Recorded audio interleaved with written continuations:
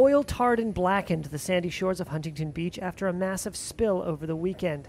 Federal and state investigators on Monday were focusing on the 41-year-old pipeline thought to have sent 3,000 barrels of crude oil into the Pacific Ocean, threatening fish and wildlife.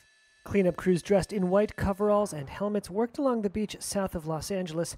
Birds covered in oil washed up on shore along with dead fish.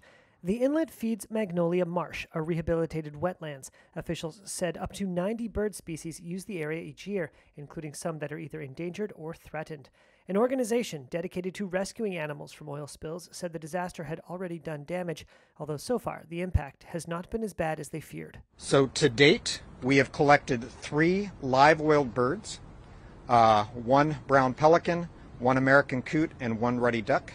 Unfortunately, the brown pelican had chronic injuries that required us to humanely euthanize it yesterday.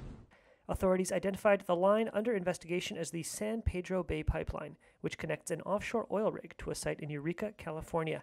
The rig and pipeline are operated by a subsidiary of Houston-based Amplify Energy Corporation. Amplify on Monday did not return a call seeking information. On Sunday, its chief executive, Marty Wilshire, said the firm was working to help the cleanup. We are fully committed to being out here until this incident is fully concluded. We are working collaboratively with the Coast Guard, the California Department of Fish and Wildlife, numerous state agencies, and the local communities to help with all of the recovery efforts.